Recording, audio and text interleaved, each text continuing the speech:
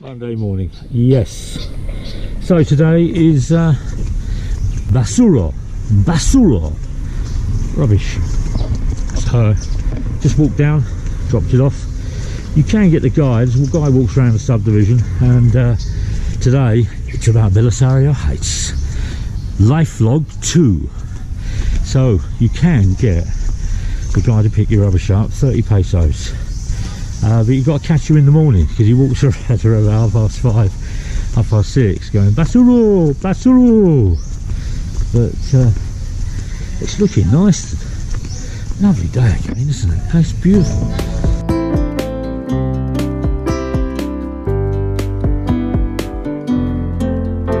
Yesterday on Sunday, I had something to eat, catch up, get back to that relationship. Yeah. When you spend time away from your Filipina, it's very good when you're online and you're talking, you're Skyping every day, but it's not that same when you're living together. Do you know what I mean? When you're waking up together and where you're sharing the apartment and you're sharing each other's lives. So we're getting back into that. All good. Really happy. Great to be back. It's taken me about a week to get over jet lag, and I didn't realise when you do around and do these long trips, they do take it out of you. And so got over that. I'm feeling better now. I'm not so weak and drained, even with all the vitamins and all the other gobbledygook stuff that we're going to take here. So I'm just having a walk around the subdivision today. As I said, Monday. I've been out a couple of times, and I need to get the bike serviced so that I can actually go and ride. It's been 3 months, it's had nothing done to it. So today I'm going to have a look at that, see what surprises I have in store. Dogs in the background. Who let the dogs out? Yappy. So Annie's cooking some pork chops at the moment. It's about 9:30, 9:15. She was studying last night till around 4 o'clock. She's got school today at 2, so I need to keep my gob shut, keep quiet. So I live down that way. So we're actually going to go this way. This is the Dole factory down here. This is where the fruit people are. This guy was building a house on the left hand side here when I left about 3 months ago, and it looks pretty good. Yeah, what do you think? A little bit of a monster. Yeah. I've done a lot in 3 months. Oh, certainly. So that's going to be about £60 million house, 60 million peso house. Okay. He did buy the lot, so they had this lot here, which he's done nothing with it. So I think that's going to be parking. But nice colour scheme.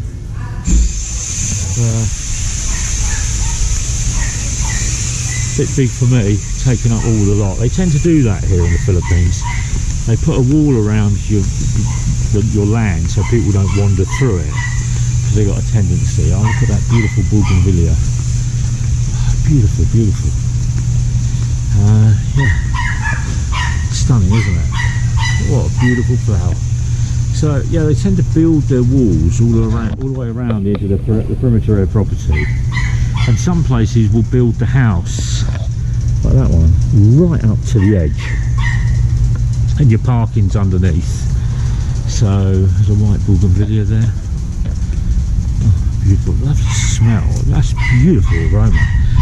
So okay, yeah.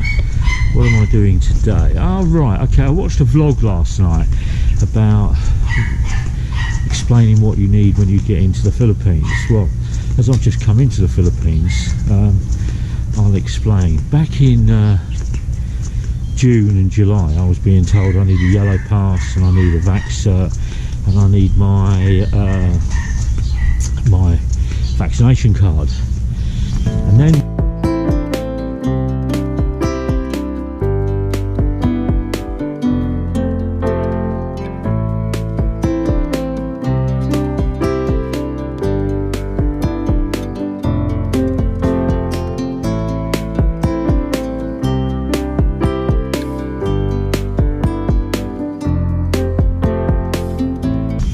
when I was away, they turned around and said, you need to do this One Health Pass, fill it out online, which is what I did. And then they turned around and come back to me and say it's been superseded by a thing called an e-pass. So I went online about 20 days before I came back in October, checked it out, made sure I knew what I was doing. And then a week before I came back to the Philippines, I filled out the e-pass. Goes through all the stuff. It wants your flight details, passport number, where you got your vaccinations, and it wants you to fill out the vaccinations. It's got 2 vaccinations plus your boosters. It asks for that. And then they send it away, and then they send you back an e-pass which you get on your phone. Now,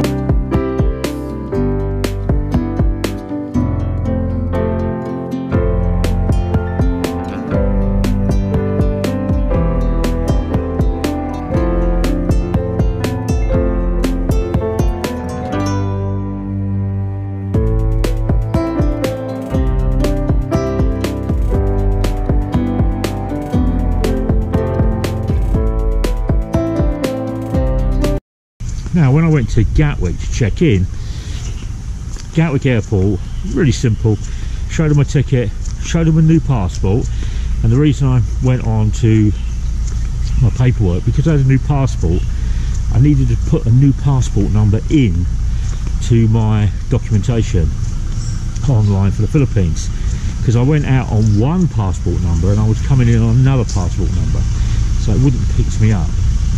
So made those changes, went to Gatwick, checked in, showed my passport, showed my ticket, and they asked me for my e-pass. So I showed the e-pass, but the scanner wasn't working and they couldn't pick the scanner up for whatever reason. And so they just took down the number, PH whatever it was, and 6 or 7 digits. That was cool. Got on a plane, flew into Dubai. No checks in Dubai at all because I was on transit. They move you out of one area into another area and you sit in that transit lounge. You can get out of the airport if you want to, but you need to go online and book an exit and entry visa, and they'll hold your luggage while you go and look at Davao, go and look at Dubai, which I think is pretty cool, but I didn't do that. Then when I entered Davao, I entered the Philippines, at Manila, when we come off the plane, it took extra long to get off the plane, like 35 minutes longer, because what they turned around and did was they were checking people with a doctor coming off the flight from Dubai with the OFWs, and there was about 15 or 20 of the OFWs didn't have e-pass or OHP.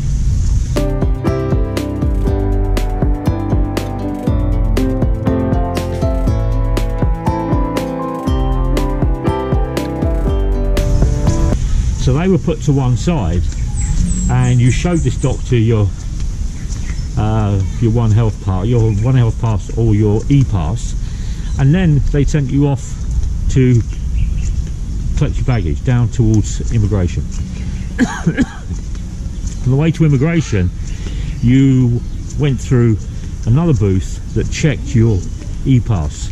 Again, my e-pass didn't pick up with the QR code.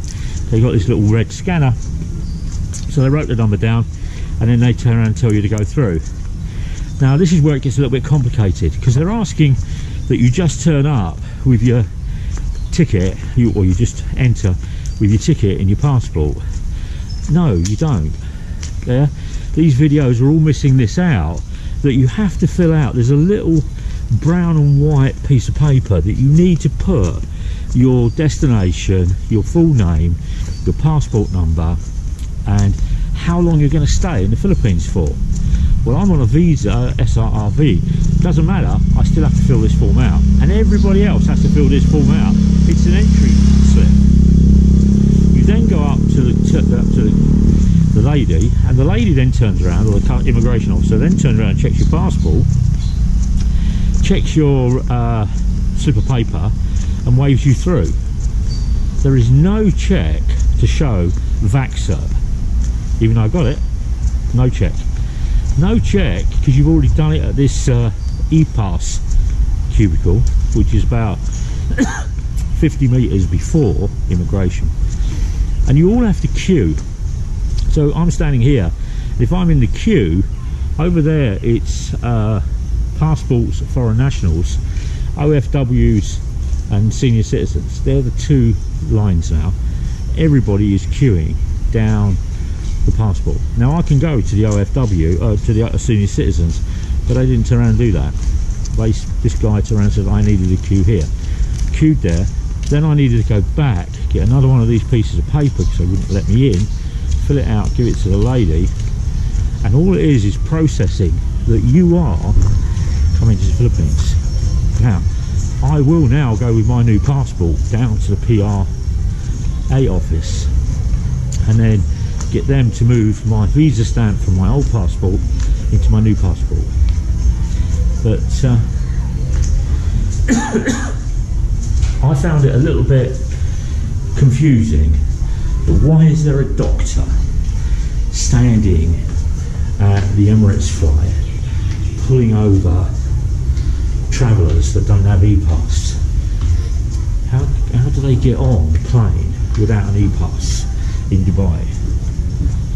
But the rules have all changed. You still need the e-pass, you still need the VAXCERT, you still need this little brown piece of paper, and you still need a queue to get in on customs.